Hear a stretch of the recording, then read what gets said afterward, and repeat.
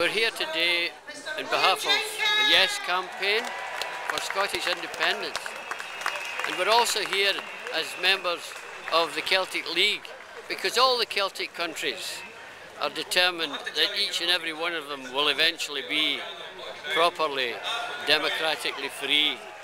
This is a banner carried by Baird, Hardy and Wilson, who carried it not so long ago, 1820, and they were attacked by cavalry, arrested, slowly strangled and beheaded.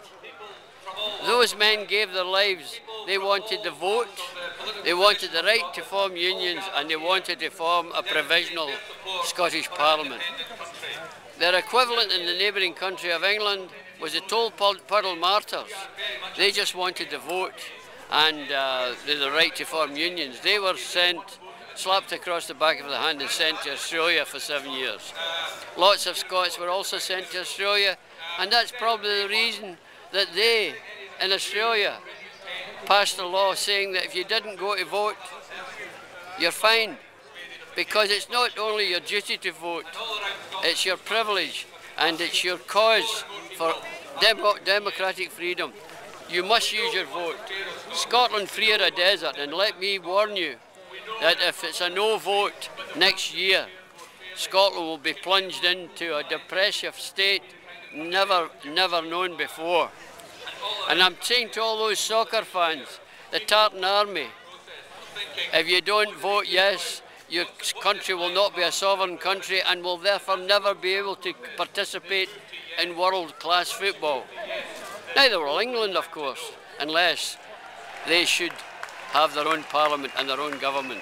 Scotland, Cornwall, Ireland, Wales, the Manx, Brittany will someday be free Celtic nations, and powerful Celtic nations, because each and every one of them has local wealth and determined Celtic people that want independence. Independence means freedom. Independence means that you're a sovereign state. Every year the United Nations gets bigger and bigger by new independent nations coming along. Why should the Celtic nations be any different? Scotland must have self-government to survive.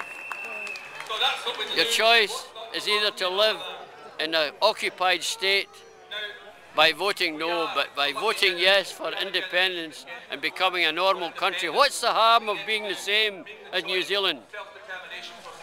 Those people in New Zealand, their population's 1 million less than Scotland, yet they're a very determined and independent and very strong country. I want to be like New Zealand, independent and free.